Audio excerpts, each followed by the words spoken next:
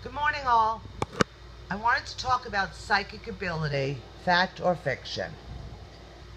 Last night I was watching that wonderful show, Hollywood Medium, that young boy, Tyler Henry.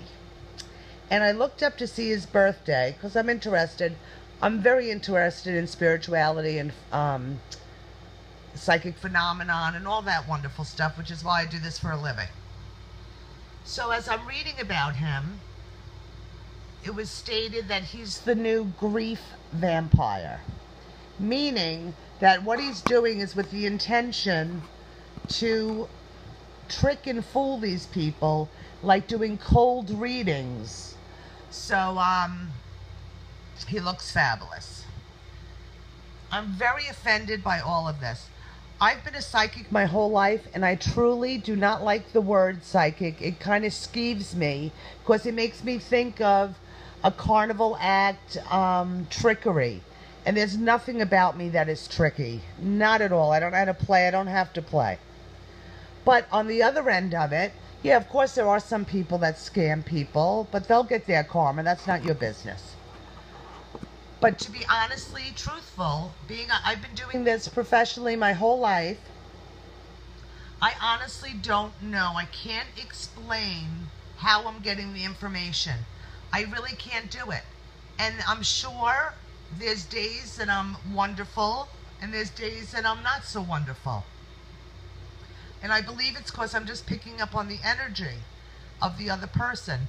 I can't explain it. There's no way I could explain it. And honestly, I don't know if I'm really being good in psychic. I don't know what's happening. I'm just delivering what I feel. So with that, I remember I did a reading party years ago, and I read this woman. She was the last person at the party. And everything I said to her, she was like, nope, nope, no, sorry. And I felt so terrible because you want to give good service to everyone. This is what it's about, especially when you're an empath and you feel everything. So she said everything was no, no, no. And I apologized profusely to her. I said, I'm so sorry. I must be tired. It was the last reading of the day. I read a lot of people that day. So I leave, and I see her again as I'm leaving. And again, I apologize. I'm so sorry, Papa. Well, are you ready for this? I get a phone call a few days later, and this young woman calls me up, and she said, hi, you read a friend of mine at a party over the weekend, and I'd like to come for a reading. I said, certainly. She lives in Queens. I'm on Long Island.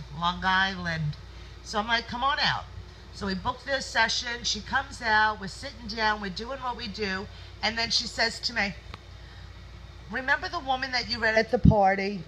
That everything you said to her, she said, nope, nope, nope. I said, I certainly do. She said, well, that was my mother.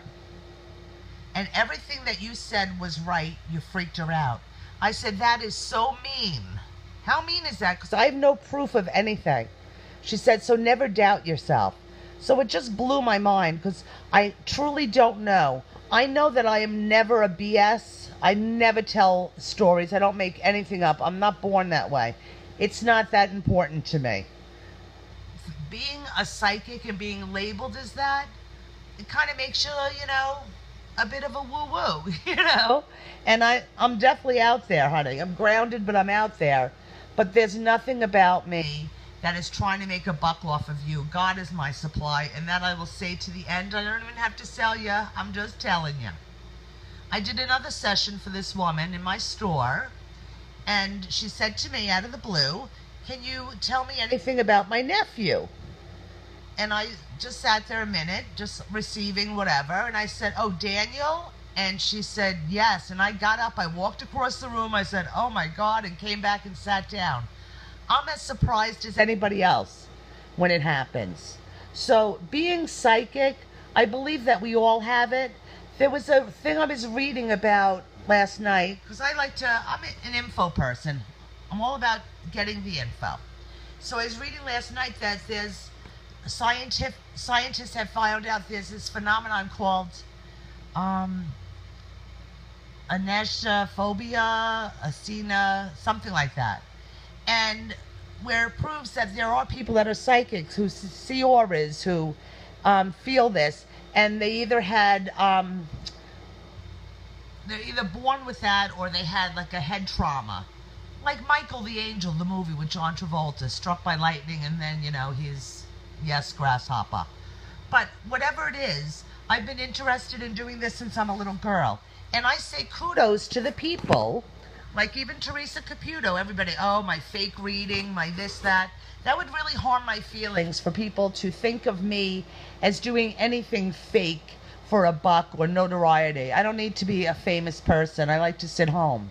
But kudos to them who are risking being judged and talked about like this and are still performing their art. There are real psychics, there are fake psychics. There's real friends, there's fake friends. There's real and fake. There's real Chanel sunglasses and fake Chanel sunglasses. There's real and fake everything in life. But you need to go where you feel that it's comfortable for you. So are psychics real? I hope so. I could pinch myself right here. I'm kind of dense. I feel me. Yes, I'm real. And are we always right 100%? Absolutely not. Because how I feel, and I really can't explain how I do this, I truly cannot. But I feel information is just there. It's just all of a sudden there.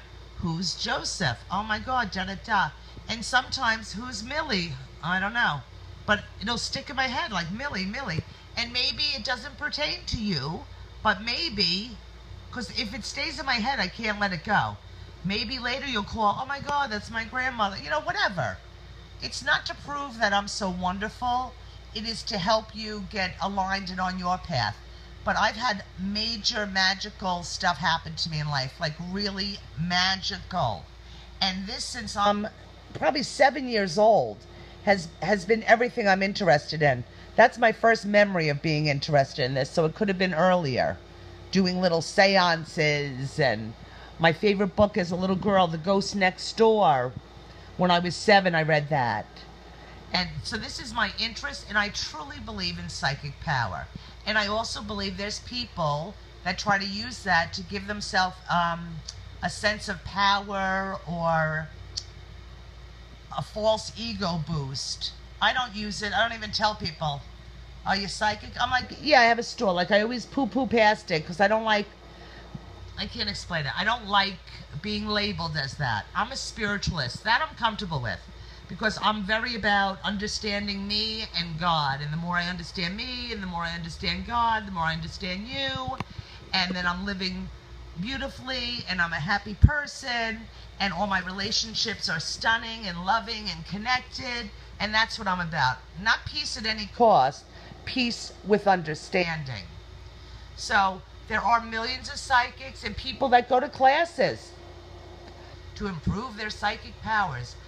And that's fine. That's fine. But I'm telling you right here, for me, I'm a spiritualist, honey. I am lazy in the aspect that if this isn't a natural gift that I have, then it is not my gift. My father was a Juilliard-trained pianist. Stunning. I have a gorgeous piano. Hello. I tried. I played. I'm very into music. I could play a few songs, but it's not my natural gift. So I dust the piano. I have a Rumi book on it. It's gorgeous in the corner. So you find your gifts that are natural. And of course, enhancing your ability to communicate is very important for your own soul's growth. To understand magic within yourself, within life, because this whole life is magical. Everything is magical that is happening in your life, that you're standing on this ground, that your feet are connected, and that you woke up today, and that the moon and the sun and everything's happening. And I think because of my, I guess I have to call it a gift. I didn't ask for it. It was given to me. And I think because of my gift, it's so important for me to be alone a lot, because I do a lot of readings, a lot of sessions, and I have to shake them off.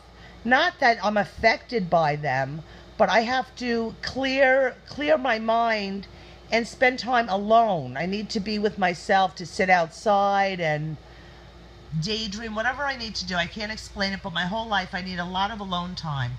So like the moon, the new moon, go hide a few days.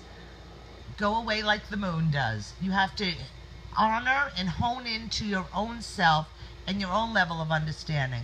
But psychic power is 100% true, and it's lovely to be validated by your clients when you're doing sessions, because that's the only way you'll know if you're really delivering the information. How else would you know unless they're telling you the truth? But trust your gut feelings, your intuitive center. Trust that and go where you feel is right for you. And I wish you all a blessed day. Take it easy.